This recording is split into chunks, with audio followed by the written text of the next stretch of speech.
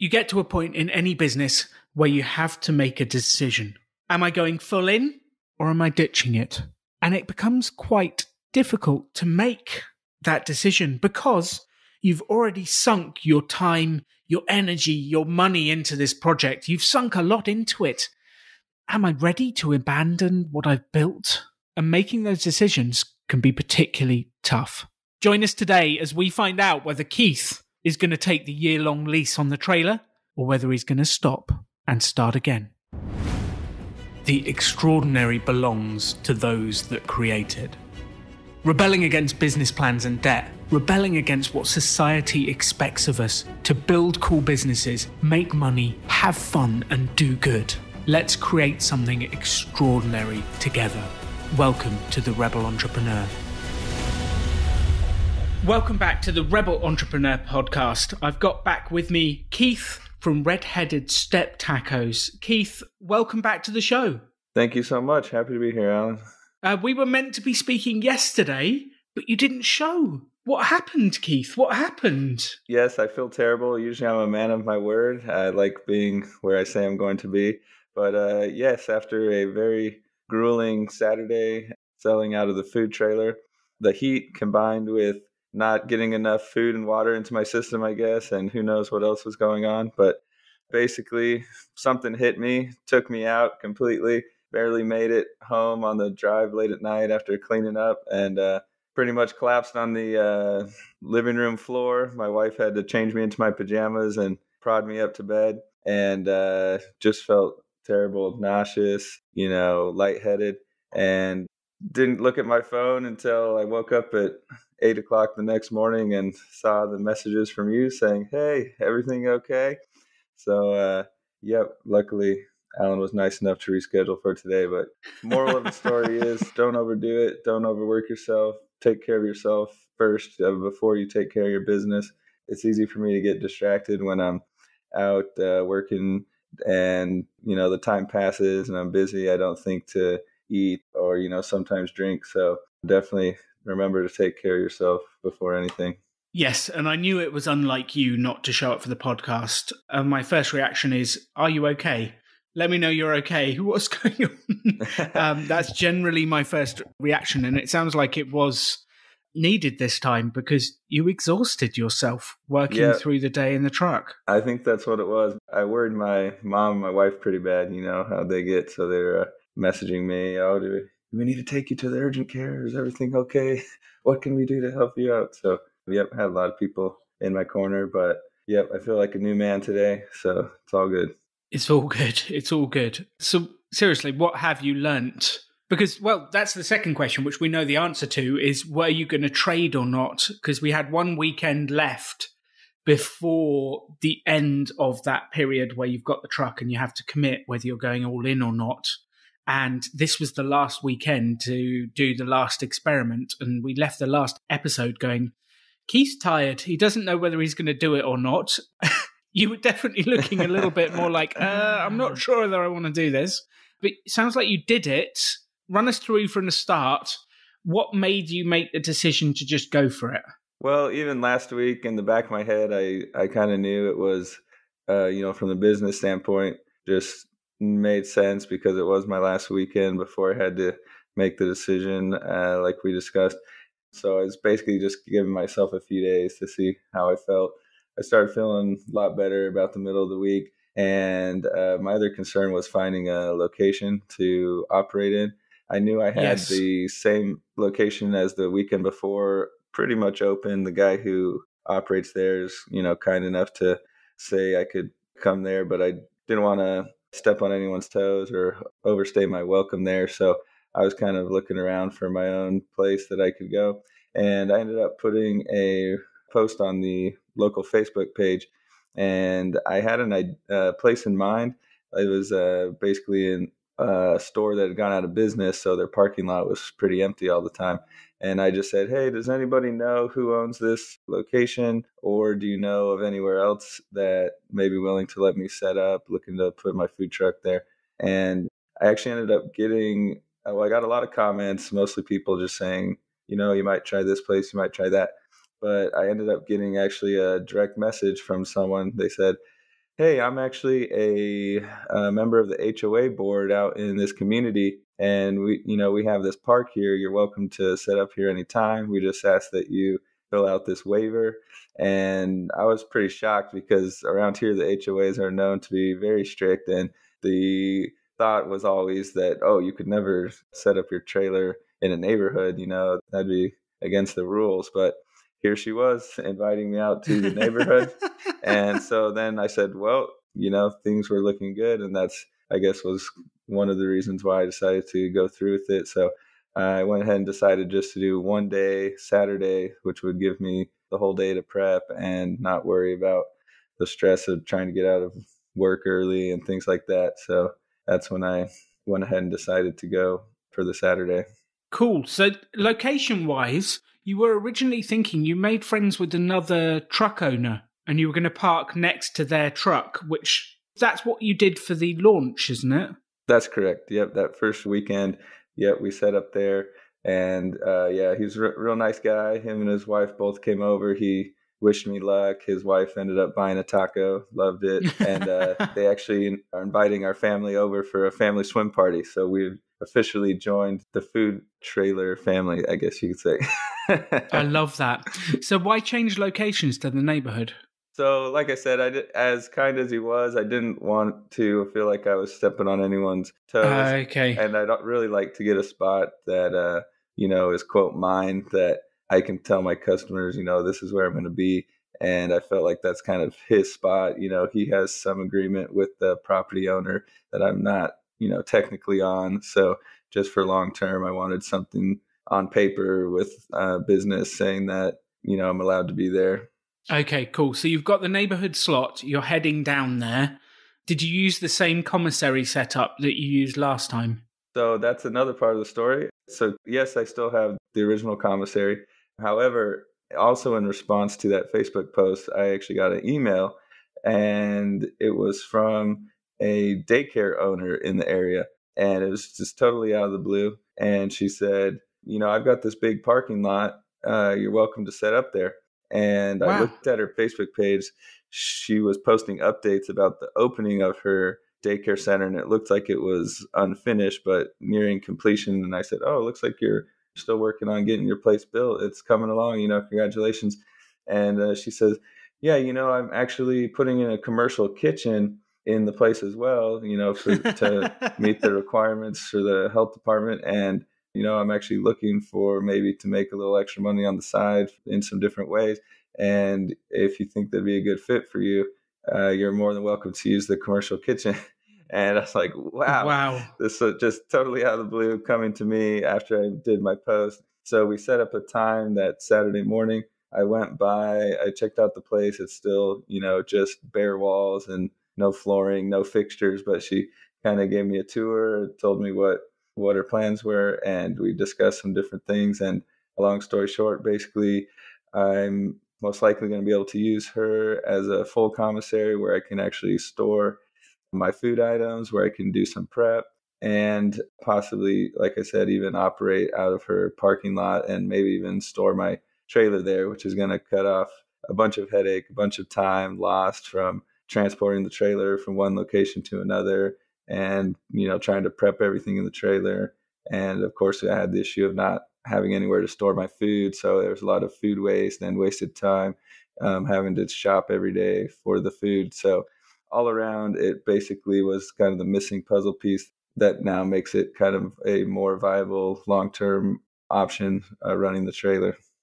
Well, I want to go straight into, it sounds like you've decided to take on the year-long lease. Like, that's what it sounds like to me. But before we do that, I just want to know, how did Saturday go? What were the numbers like? What were the figures like? Apart from nearly dying and not making it home at night, that minor detail, how was the rest of it? Did you make money? What happened? Yeah, so the other part of that was trying to get some help, some workers. I had my nephew who, is really excited to work for me, and he had a couple of friends that had helped me out the weekend before. One of those was still available, and my nephew was available for the early afternoon to help prep, and then he had to go to work later. And so I was really trying to find at least one other person. And I actually had several people actually a couple months ago reach out to me on Facebook saying, that their kid was interested in a job. It's kind of funny. I remember my parents, sending out messages for me requesting jobs, but I think it's a new world we live in, but they are young, in their defense. So yeah, I had a couple of people that had reached out and I'd sent them applications to fill out. And so I reached back out to one of them and said, hey, I'm going to be up and running this weekend. Would you be interested? So I was able to get another worker. So I was feeling pretty good and spent the whole morning prepping and got everything good to go. Of course, I was running behind, trying to get everything in order. On my way to pick up the U-Haul truck to haul the trailer, I realized I had left my trailer hitch on the last U-Haul that I had rented. Oh, no. Yes. And so I was devastated because I thought, this truck could be halfway across the country helping someone move. Who knows? And so I happened to be very close to the rental center that I'd used last week. And I just swung by. I walked in. It was all busy. And I had to wait my turn, and I'm asking, hey, have you seen this trailer hitch? By some miracle, not only had they not sent the truck off somewhere to a new location, but it was actually still sitting there on a busy Saturday afternoon right in their facility. So they let me walk out and take it off the truck, and it was a big relief. So, whoa. Yeah. That would have derailed the whole... Whoa. Yes. You were lucky, Keith. Oh, I was very lucky on that one. I mean, worst case, I would have just had to go buy another one, but it would have, cost me more money and another probably hour of my time that I didn't have. So all that to say that I got to the park just in the nick of time. And luckily this time we had done a lot of the prep work. And so it still took a little bit of time to start getting food out the window, but just had a couple of people waiting. We got in the groove pretty quickly. One other thing. As I pulled up and opened up the trailer, soon realized that I had forgot to cover up my deep fryers with all the oil in it. And there was oil. So it splashed everywhere. Yes, all over the floor. And the trailer was up at a little bit of an angle, to hook onto the truck. And all the oil had went to the back of the trailer, and there was about an inch of oil piled up in the corner. And so that everyone's asking, how my parents were there, to help out the workers, and they're all kind of standing there like waiting for me to tell them what to do. And I'm just stressed out with everything. I'm like, just hold on, just let me take care of this oil. Then we'll go from there. And we're throwing towels down, we're doing everything and slipping all over the place. So yeah, that was not a good way to start off the night. And then to make things more interesting, about an hour and a half after starting to make sales, I had one worker say, hey, I'm really sorry, but I had something come up and I have to go home now. Oh, whoa. So I said, all right, that's fine, whatever you got to do. I couldn't really argue with her. And then about 15 minutes later, the other worker says, hey, I have this health condition and it's kind of flaring up right now. And, I'm enjoying myself and everything, but I really think it's best if I go home too. So there I was left by myself with a few family there that were just kind of hanging out in the seating area. And my dad was taking the orders. And I said, you know what? We might just have to throw in the towel. We've done maybe 10 or 15 orders. And I said, don't take any more orders. I think we're done. And then I looked around, there was no one in line. I said, you know what, if it's just a slow trickle, from now till we close, I can probably handle it myself. So let's go ahead and keep it going and just see what happens. And sure enough, we had just some people coming in here and there, maybe 3 or 4 orders backed up at a time at the most. And I just pushed through it, got them all out the door. And I bought a lot less food this time because we had a lot of waste the previous weekend. And we nailed it right on the head. We basically had just enough of the meats to cover all the orders. We had about 3 people at the end that showed up when I'd already told my dad, all right, we're done. We're running out of food. And they said, well, we'll wait if it's cool with you and just see if you have anything left over because we really want to try the food. And so we got lucky. We literally had the exact amount of scoops of meat for those final 3 tacos. And the one couple was very happy. They'd actually driven from the town about 20, 25 minutes away.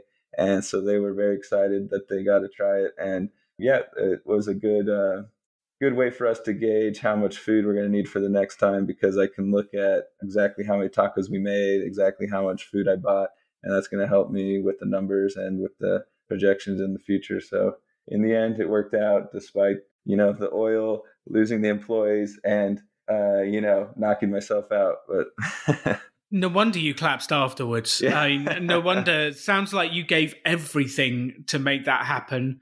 So there's a few things, like what have you learnt from this experience, and how are you going to make sure the issues you faced don't repeat themselves? Because that's one of the things that happens in business is we do something, it goes wrong. We forget that it went wrong, and then we do it again. We forget that it went wrong, and we do it again. And then eventually we go, I need a process to stop this going wrong. And I only know that because I make the same mistake many times before I get smart enough to know I need a process to stop it. What have you learned? How are you going to stop it from happening again in the future? Yeah, that's a great question. After that first weekend, I actually ran into my parents in the parking lot of the local grocery store. And I think it was just the next day. And they were just asking how I was doing, how it went. And then they had many pieces of advice of, well, have you tried this? Have you tried that? We noticed this didn't go so well. Could you do that? And I felt a little attacked at first. I'm like, hey, I've, thought about all these things, I'm working on them. I'm making changes. And they're like, yeah, it'd be a lot better if you had everything prepped. I'm like, well, of course we know that, but I'm struggling in my day job and this and that. And they're like, yeah, we got your best interest at heart. We just want to make sure you're not biting off, more than you can chew. And so definitely thought a lot about it. And yeah, they did bring up some good points. And the main thing I learned, I guess, would say, like you said, the processes in place, are very important. For example, the prepping. If I don't prep in advance and I'm trying to cook the meat on the stove while people are coming making orders, and it's just impossible to keep up, and you feel like you're just chasing your tail. Even on Saturday, it was a big difference. The fact that we had almost everything prepped, it went a lot smoother. And like I said, I was able to do a lot of those orders myself, even without the help. So I guess that would be the number one thing, is the importance of prep, the importance of having a process in place, and also in the trailer, finding out, okay, how many people do I need? I need one person to work the fryer, one person to top the tacos, one person to take orders, so finding out exactly how things should run in the trailer, where should I have everything placed? That's all going to help me get orders out faster. So yeah, I'd say that's probably one of the most important things that I learned there. And let's see, additionally, definitely the importance of having some workers in place was another thing my parents brought up. They're like, yeah, we don't mind helping. And, your sister didn't mind helping. But yeah, that she said really being in a hot trailer was not for her. So yeah, if you could try to get some actual help next time. And I'm like, hey, believe me, I'm not just going to like try to grab people last minute every time. I want to have an actual workforce that's on the books, that are quote employees, they feel invested in the business as well, and paying them a good wage and making an actual schedule, and not just constantly trying to grasp at the last second trying to get people in the trailer. So yeah, I think between the processes and getting the people in place and having the commissary, like I said, those are kind of the top three things that I think are needed to be successful. So, Keith, sounds like you've already in your head taken the year-long lease. Is that what's happened? Because you've got until tomorrow to give the answer. I'm assuming you haven't rung him yet and said, okay, I'm in for the year. Or is that a bad assumption? Well, I have not let him know yet. I figured I need to discuss with my business consultant, Alan. There's other people as well invested in this, definitely. Yeah, so that is a great question. Part of me, most of me, I guess, is definitely leaning that way because, as I said, things were kind of falling into place, and that kind of usually a sign to me that I'm going in the right direction. That commissary was definitely that missing link that I said. And had it not been for that, getting that new opportunity to store my food, prep my food, and possibly operate my trailer there, I'd be feeling a lot more uneasy. But knowing that I have that option, definitely feel like it has long-term potential. And there's just obviously still that little part of me that's, all the unknowns, worried about all the unknowns. Am I going to be able to find the time to operate it? Am I going to be able to survive this heat? We actually had one food truck I saw they announced in the local food truck page. They're closing down for the summer. They said it's too hot. We'll see you back in the fall. And so Wow. I'm wishing, if this whole thing had been started in like October, it'd be ideal. I'd have a nice 6 months of weather. So yeah, that's another thing that's kind of got me worried. Like I said, that one worker, the heat was just too much for her. And with myself not feeling well, it could have been related to the heat also. So yeah, there's a couple little things like that are kind of making me a little uneasy. Overall, I'd say I feel optimistic about the product, about the marketing, about the concept, in general. But a few of those little things that make me worried. And just because I know myself that I get bored easily, I like to change my mind, things like that. And this feels a little more, serious than things I've done in the past, because even in Ohio, when I was doing the restaurant space, I was on like a month-to-month lease. So I had that comfort knowing that I could back out at any time, whereas this is a year-long commitment that I got to do. Well, this is a year-long commitment and a big financial commitment. So we're going to need to talk about the finances in a little bit to work this out, but there's some other stuff. Let's go right back to the top. So in the very first episode, you told me what you wanted out of a business. I have those notes because I'm a geek and I take notes always, Keith.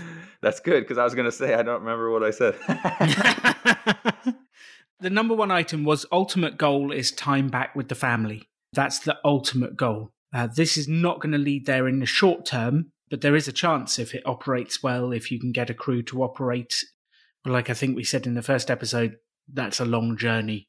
To get those processes right, going through the learning that you're doing right now, that is not an instant journey. Took me 8 years to pass the revolver test and extract myself from Rebel Business School. Yeah, so ultimate goal, time back with family. Are you still feeling like this could lead there eventually? Yeah, actually, especially having the trailer, I really like the flexibility of it, because with the brick and mortar location, you kind of lock yourself into set hours, and you're basically expected to be open the same time every day, every week, whatever it is. Whereas the trailer, people are much more forgiving because they just kind of watch your page, and the whole idea of a food truck or trailer, is you're mobile. You might be going to events, you might be at your normal location, and it makes it a little harder for your customers to be able to know when and where they can find you. But like I said, they're definitely more forgiving if you're not open. It's like you just post on your page, hey, not going to be open this weekend, have a family thing, or whatever the case may be.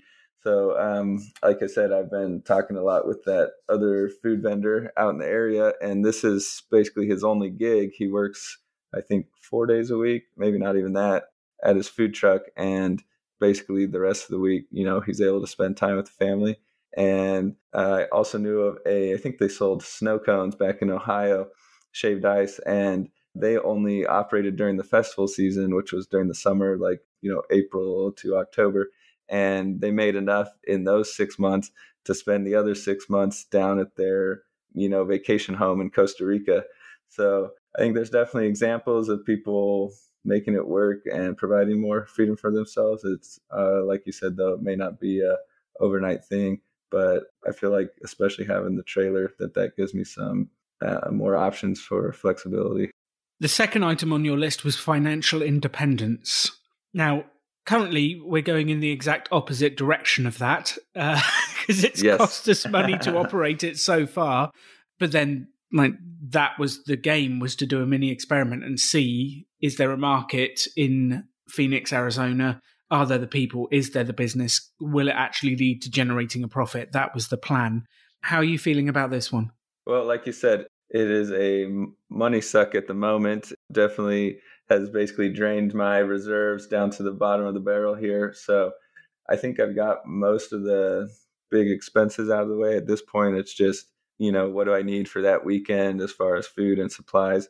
So I don't think I necessarily need a big chunk of cash necessarily to just do the next event, for example. But ideally, yes, I would like to have some reserves in place so that if something goes wrong, obviously I don't want to be teetering on the brink of financial collapse, so yeah, that's definitely consideration as well. I think I mentioned before, we will be getting some extra payments from the American Rescue Plan starting here next month. And I think that's kind of good timing with the trailer, because it's honestly, with our large family, it's almost enough to cover my trailer rent. And so that gives me a little bit of peace of mind knowing that even if everything goes terribly, at least, I'd have enough to pay the trailer rent. And, that's not a situation I would normally be in. So that definitely gives me a little bit more confidence. But yeah, I guess that's where we stand as far as the finances. So we had the $5,000 rent and the other items that we spent. We had 2 days trading out of the mini experiment, so we're nowhere near covering the expenses. Exactly. How likely do you think, or how far off profitability are you? Do you think next month you could go out and operate 3 weekends and turn a profit?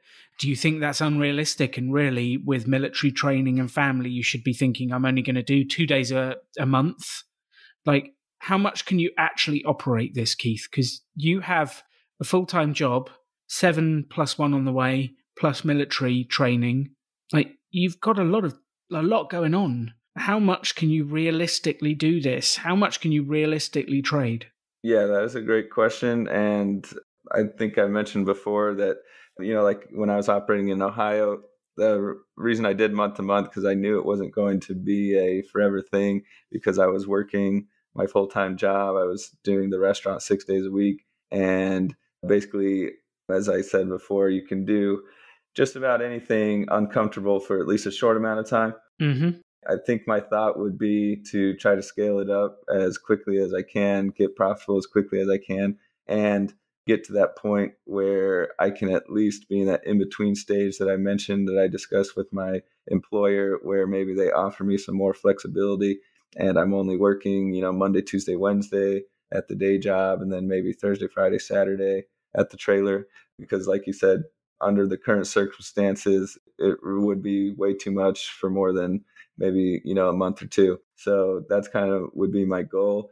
I would at least want to operate on Fridays and Saturdays, and ideally on Thursdays as well. I did some math. Basically, I added up all my expenses, the projected food costs with the percentages of the sales and everything.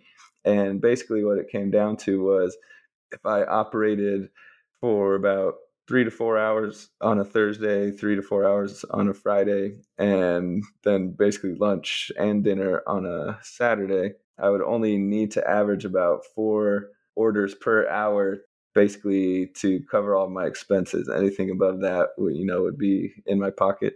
So I know you can't exactly spread it out over the whole shift, because you're going to have busy periods, you're going to have slow periods, but I think 4 orders an hour on average is very doable, considering our grand opening event. I did about 30 orders in just the 2 hours that we were open. On this last Saturday, I did 24 orders, about half of those by myself. So yeah, I definitely think that with the right process in place, with getting our name out there, that it's not outside the realm of possibilities to do those 3 days a week and get those minimum amount of sales to start becoming profitable. So it's quite interesting, because we're basically aiming to get to just about break even. There will be some extra coming in, because 4 orders an hour. What's the average order, Keith? Is it the average order like 5 tacos, 3 tacos? And they're fairly big things, aren't they? Like 1 taco feeds 1 person. Exactly, yeah. And a very hungry person, even our regular size is pretty big. And yeah, it's funny. People will be like, I'll get 2 tacos. And I'm like, oh, is this just for you? Yeah. I'm like, well, have you seen how big they are? Like, are you sure? And then, yeah, and then I see them going away with still one of them in their hand, or they'll be like, wow, those were a lot bigger than I expected. And I'm like, hey, I warned you. So yeah, the nice thing about our point of sale system, it will tell you the average order size. So it averages anywhere from about $22 up to around $27. I think I've had it go into the 30s for a short amount of time, but I would say roughly around $25 on the average order. Okay, so you need to take about $100 an hour to break even. Mm-hmm. That's including averaging out the cost of the trailer, my insurance, paying my employees and the food costs, and then a little bit for just random things here and there. So does that include truck rental? Like, you had a lot of random costs so far, Keith, and I'm a little bit nervous that none of these costs have been taken into consideration when thinking about the profitability. Because I know, it's the kind of thing I would do. It's like, that's a one-off cost. I won't include that. But those one-off costs happen regularly. Yeah, that's true. I will definitely have to go back and check on the truck rental. That I can't remember specifically if I did, but yes, doesn't hurt to run the numbers again and double check. Okay, so financially speaking, do you see a way to get to that change point where you're doing enough orders that you can reduce hours at work to get to doing the 3-4 days a week on the trailer? Yeah, I think it would take, in my estimation, about 2, maybe 3 months of doing it consistently, having it every weekend, at least 1 or 2 days, if not 3, is probably what it would take to get to that point. But yeah, based on the experiences here so far, I feel pretty confident that with that kind of time frame, I could get it to the point at least where I could work on some type of negotiation with my employer. So one of the sayings I always like to repeat, Keith, is you can have anything you want in life if, asterisks, you're willing to pay the cost up front and in full. And you've already paid a lot of the cost of setting this thing up. Yeah. You've had financial costs, health costs, time costs, energy costs. You've had some big costs. And to get to the next level, there's going to be some cost. And cost does not have to be money. The way we've done this with the experiment, taking the trailer, it has actually cost us quite a lot of cash, but it doesn't have to be money. What do you think the cost is for you to get to the next level? And you're talking in not just cash, but in all those other areas that you mentioned then? Mm-hmm. Yeah, which actually sometimes those are even worse than the cash costs. Yeah, definitely on that one. I think just the exhaustion, the wear and tear on the body, the mental costs, I'd say probably are more difficult than the financial. So yeah, I would say that would be my biggest worry would just be getting through it. And especially, like I said, with these hot temperatures that we have to deal with here in Arizona. And so, yeah, that would probably be my biggest concern more than the money would be just surviving the heat and the physical demands that come with it. So, Keith, do you mind if I tell you some fairly raw thoughts that have been going through my head for the last couple of days whilst I've been thinking about you? Yes, hit me with it. Let's hear it. Okay. So the raw thoughts were, I was walking around the neighborhood this morning. The temperature was 92 degrees here in Texas. It was humid. It was hot. I was sweating just walking through the neighborhood. And I was thinking of you in the trailer in Arizona, in the desert, probably running around a trailer like a headless chicken trying to make all this stuff work. Yep, sounds about right. And I was thinking, I'm struggling just walking around the neighborhood to get my steps to feel fit. It feels like this is a very heavy cost. Now, there's obviously ways to make it better. There's obviously ways to look after yourself. There's ways to do things. Like, I actually looked at Katie and said, like, is he crazy for doing this? I will say, as I was running around in the trailer on Saturday, I think this was even before I started feeling terrible, I was like, man, I'm doing this, for the long term to make a better life for myself and my family. But there have got to be some easier ways to make money. Maybe I should get into real estate, But that was one of those ups and downs, that we talked about. And when you're in the moment, definitely it's not like, oh, this is so fun. I'm really enjoying just sweating, 5 pounds off and running around in this. Like today, it's actually going to be 114 degrees here. So imagine, what temperature. 114? Yes, exactly. 114? 114. 114? Yes, we're into record-breaking territory, I think, this week. So, yeah, I would say my honestly, in the back of my mind, I'm thinking of a scenario if I do decide to go through with this, kind of you got to plan for everything and plan for the best, but what is it? Plan for the Expect worst, the but worst. expect the best, something Yeah. like that. Yeah. So yeah, basically I'm thinking with those extra payments coming through, that would at least cover about my trailer payments. Let's say I do it for another 2 weeks and decide, this is just terrible. Like it's not worth the cost on my health or wear and tear on the body or risk of, heat stroke or whatever. If I were to just give it a few months until the temperatures drop down and then I hit it hard again in the fall, just kind of buy my time for the next few months, prepare a little more, get some better processes in place, get some stable people hired, get my commissary in place, things like that.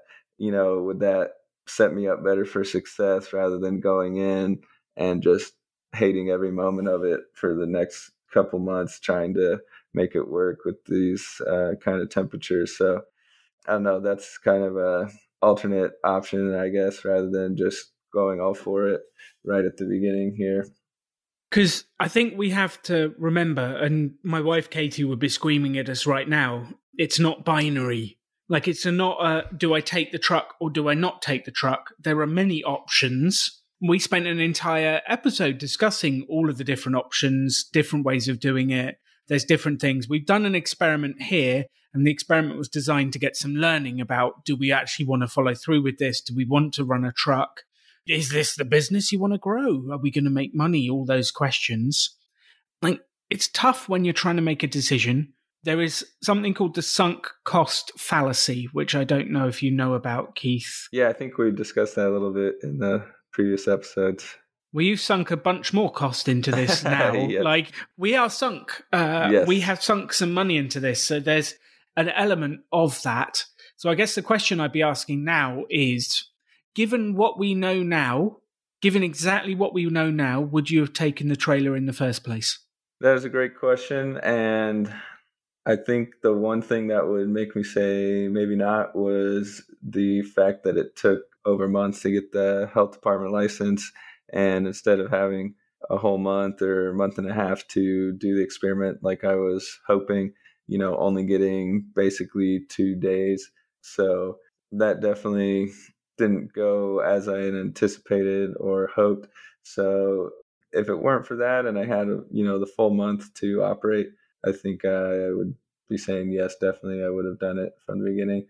Knowing what I know now, I probably would have tried to work something out with him where I didn't start paying, until I had those other things in place. But like I said, it's kind of a chicken and the egg thing. You can't really get the license until you have the trailer. But, there's probably still some type of negotiation I could have worked out to make it a little more favorable. There's always a negotiation. There's always a way to make it work out. There's always a different way to do it. I guess my follow-up question is, given imagine you'd run 4 Saturdays and it had gone well, you'd got the license and you'd done 4 Saturdays, like the launch, like yesterday, not yesterday, 2 days ago. Given you'd run 4 Saturdays and they were like that, would you still take the trailer? You mean for the year-long lease, or no, for the start? Oh, okay. Okay. If you knew what you were getting into. Yeah, I would say definitely, because the goal of the 1 month trial, is to give it a shot in the new area, see the reception of the community, and make some sales and just kind of test it all out, like any good mini experiment. And I think, even from the 2 days I've done, I've gotten a little bit of a feel of those things. So yeah, I would say had I done the 4, I would have felt pretty happy about the decision to do the 1 month trial. It's not the answer I was expecting, but that's part of the joy of this. So, the year-long lease, I guess if we went right back up to the top and looked at the other decisions, like you were looking at, do I get a restaurant? Do I find a space somewhere else? Do I trade in different ways? You had all sorts of different things. The decision you're trying to make is, should I take the year-long lease? it sounds like you've got yourself comfortable with, at the worst comes to the worst, the money from the government covers my trailer costs and I can survive. Like, I'm not a big fan of that thinking, because your money is disappearing, where you could be investing it for your financial independence in the future. You could be doing other stuff with it, but it's like disappearing to pay for a truck that might sit on the driveway for the next 3 to 6 months, and you might operate it twice and then decide this is not for me. Yep, that is a great point. Yeah, definitely looking at it that way, like you said, that's a lot of money that could be put towards other things. And definitely would not be an ideal scenario to just be throwing the money at it and having it disappear essentially if I wasn't fully utilizing the trailer. Yeah, I would say that's basically would be the deciding factor for me, would be, am I going to fully utilize this? I think if I do, then it would be a no-brainer. I could make it work, make it profitable, at least after a couple months. So yeah, I think probably what it comes down to is, am I willing to make the necessary sacrifices, and do I think that going to be viable, over the next few months, with all things considered, with the heat, with the location and everything, to actually be making the sale, so that it's not just sitting there collecting dust while I'm paying on it. So whenever you're trying to make a decision, there is an opportunity cost to saying yes. Because when you say yes to one thing, you're automatically saying no to everything else. And people don't think of it like that quite often. They think of it, I'm just saying yes to that thing and that's okay. But the opportunity cost is, by saying yes to the trailer, you say no to taking that money and putting it in an index fund and investing for your future. You're saying no to having time with your family at the weekends. You're saying no to this. You're saying no to that. Like, there's a whole bunch of stuff on the other side that you're saying no to in terms of the opportunity cost. And my question for you is, are you aware of what you're saying no to? And are you comfortable saying no to all of that stuff by saying yes to the trailer? So I would say probably honestly the money, not too worried about. Obviously money is important, but that, we've gone month to month for so long that it was like anything extra feels like amazing. So I would say the biggest thing for me is the time with the family and the physical, emotional drain. So, I've worked hard my whole life, especially with this trailer, with the tent, with the restaurant in Ohio. I'm used to long days, long hours. It doesn't necessarily make it any easier when you have to do it again. But like I said, I think I can handle that, at least on the short term. And maybe if I really want it to be successful, I go and have the chat with my employer right away, instead of 2 months, 3 months down the road. And if I don't think it's going to work, trying to squeeze all that into 1 week, or that it's going to be, too stressful, whatever, maybe I have that conversation now and say, I want to give this a shot, but, really don't think it's going to be good for how I'm going to perform here at the job. If I do it this way, I'm probably going to be zombie walking around trying to get some work done. So maybe I start by just asking if I can do a half day on, Fridays, just to be able to at least, do Fridays, Saturdays, or maybe I just keep doing Saturdays for the first month, and then the second month add on the Fridays, something like that. So yeah, I'm definitely willing to make sacrifices, especially, like I said, on the short term for a short amount of time. If it went more than, 2-3 months where I'm working 40 hours a week, plus doing the trailer on the weekends, plus the Army thing, like I said, that would not be sustainable.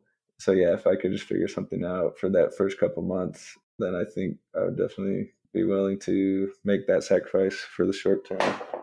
So we do actually have a binary choice to make by tomorrow, which it's either 1 or a 0. It's either yes, we're taking, or it's not. Pretend I'm the truck owner, Keith, and I'm asking you the question, are you in for the next year? Oh man, I was hoping I could sleep on it.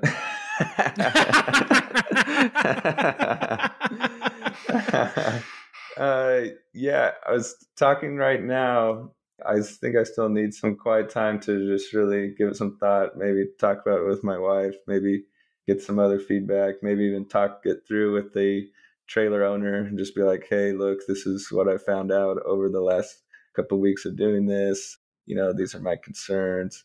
And, who knows, maybe he'll throw in some ideas or something to sweeten the deal or to alleviate some of that. But yeah, I would say I'm at the 51% at least, leaning towards taking the trailer. 51%. This is very tight voting here. This is very tight voting. So I actually think that's very smart. I would definitely go and speak to your wife, talk through everything. I think one watch out for you is you tend to be a super positive person and look for everything that could work, which I love. When you're talking to your wife, make sure you give a balanced view of what could go wrong and what could go right, because you don't just want to sell her on the idea. You want to actually hear her thoughts and feedback. Exactly. And I know sometimes in the past I've just sold other people on the idea rather than actually asking them their advice. You skip all the negative parts, just highlight all the positive and be like, look how great this is going to be. And then you get to doing it and you're like, this is not what I thought. Yep. Yeah, speaking to the food truck owner, I think is a great idea. Going, here's the mini experiment, here's what I've learned, and doing it up front before you have to make the decision. Maybe if you could have half an hour of his time today to give him your thoughts and say, look, I just thought I'd speak to you. I still want to sleep on it before I make the decision tomorrow, but I wanted your input before I make the decision. Here's what I found out. I think that's a fantastic idea. Yep. Yeah, and I think getting some perspective, some thoughts about it, it is a huge decision. I think you need to think about the opportunity cost and what you want to do and how it works. There's always a way to make anything work. And when you're positive like you and I are, you go, oh, we'll make that work. It'll be fine. But that can be a dangerous attitude and can lead you to all sorts of places. Yep, I agree. Yeah, it's like you're walking through some fiery dungeon. It's like, well, I can get through, with the right maneuvers and the right equipment. And it's like, yes, but you can just go around, and avoid it altogether. That's exactly it. That's exactly it. My positivity says I can make this work, but do you need to? Mm-hmm. Do you need to? Yeah, that's a great point. Which, if you look at your ultimate goals, time with the family, financial independence, like those ultimate goals, there are many ways to get there. And the food truck is one option. And we have many, many options in life. And you're not trapped to any of them. You can do anything you want. And I know we keep repeating on the show, the extraordinary belongs to those that create it.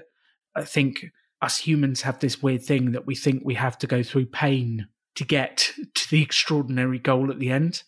But it's not always true. Sometimes it can be a pleasurable journey. Sometimes you can find a way to make money, have time with the kids, and have fun at the same time. It doesn't always have to be painful.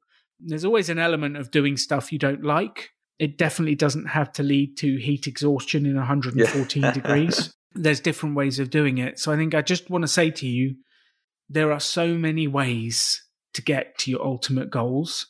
This is one of them. And I know in the past, I've clung to something saying, if I don't make this work, I'm never going to make it.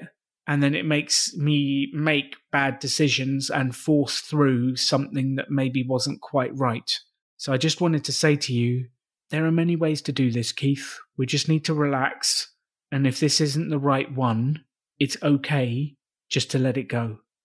Yep, that's good to hear. And like I said, always like having someone in my corner that can look at it from the outside. It's easy to, when you're the person in the thick of things, to put blinders on. And so, yeah, definitely some things I'm going to consider. And looks like we'll have to leave this episode as a cliffhanger to, give you an update on the next one. But we definitely, you've given me some good things to think about. And like I said, we're going to discuss, at least with my wife and maybe some others with the trailer owner, do some introspection and really decide if this looks like the best option for me right now. Absolutely. And currently I am sort of 30% excited for you. Probably 50% I think you're absolutely crazy, Keith. Oh, well, and 20% bewildered as to what will happen next. Yeah, the crazy part, we all know that's for sure. So for all of those listening, I think I just want to say to Keith, thank you for being so open, sharing your thoughts about your decision making, where you are and what you're doing, because it is only through that openness that we can all learn how to make better decisions and to think it through. I really do think it's incredible that you've done that for us. So thank you for being on the podcast. Thank you for sharing so openly and helping us think it through. No problem. Like I said, I enjoy being here, and it helps me as well, having someone to bounce ideas off of. And like I said, your audience will either learn from my successes or my failures, one of the two. But either way, they'll learn something. So will we, definitely.